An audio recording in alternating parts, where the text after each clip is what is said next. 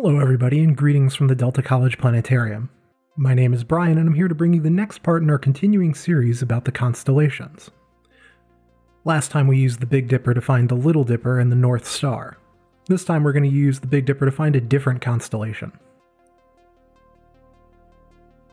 During spring, the Big Dipper will be high in the sky after sunset. Remember that we used the last two stars in the cup of the Big Dipper to find the Little Dipper. This time I'm going to use the first two stars in the cup, the two nearest the handle. Last time we drew a line from bottom to top. This time we're going to go the opposite way.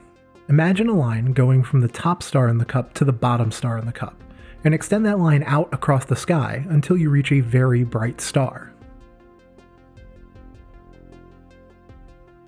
The stars around this one look something like a backwards question mark. This hook shape resembles a sickle, a tool used for harvesting grain. The sickle shape is a large part of the constellation Leo, or the Lion.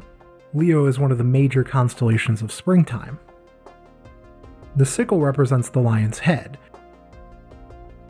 and behind, to the left, a triangle forms the lion's hindquarters.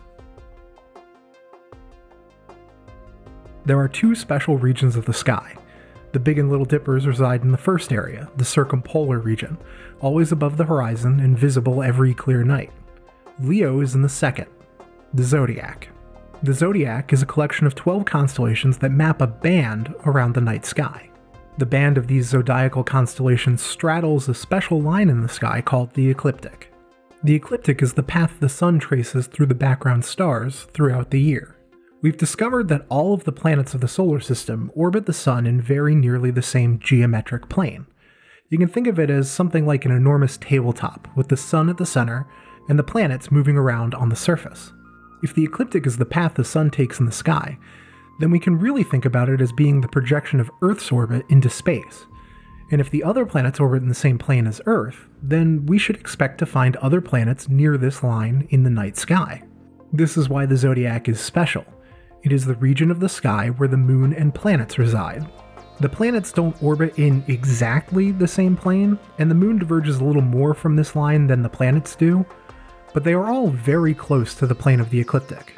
You will never see Mars in the Big Dipper, nor Jupiter in the Little Dipper, but you will find each of those and others near Leo at times in their orbit. Let's go back to that bright star that we pointed to, the one that looks like the point on the backwards question mark. This star is Regulus, and is the brightest star in Leo. Regulus means the Little King. Regulus is another multiple star system.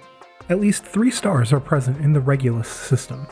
The brightest, the one we can easily see with our eyes, is considerably hotter than our sun, and also significantly younger.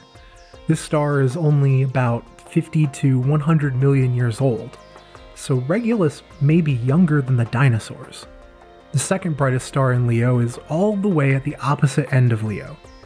This is Denebola, which means the lion's tail. Many, if not most, of the traditional names for the stars simply describe their position in the picture of the constellation. The most famous deep sky site in Leo is the Leo triplet.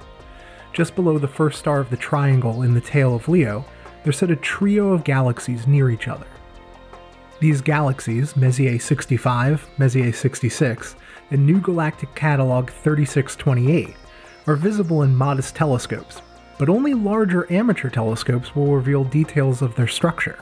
All 3 are about 35 million light-years away, and are spiral galaxies that appear to have faint bars of stars in their cores.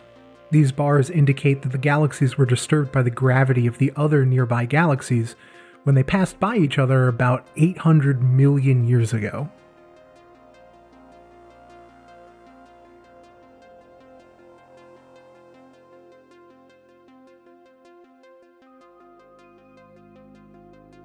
So if it's clear where you are tonight, go out and find the Big Dipper, and draw that line out to Regulus and Leo the Lion. Next time we'll continue to use the Big Dipper to fill out the spring constellations. This is Brian from the Delta College Planetarium, wishing you clear skies.